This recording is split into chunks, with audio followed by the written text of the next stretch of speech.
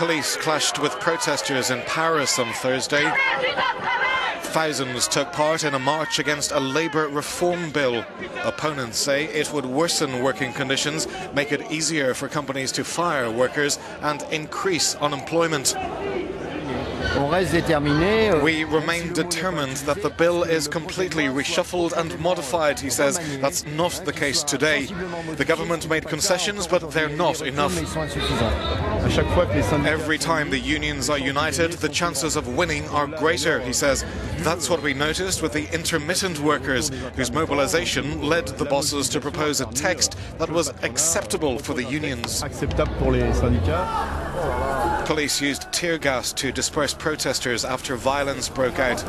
Several dozen people, many with their faces covered, started throwing objects at police.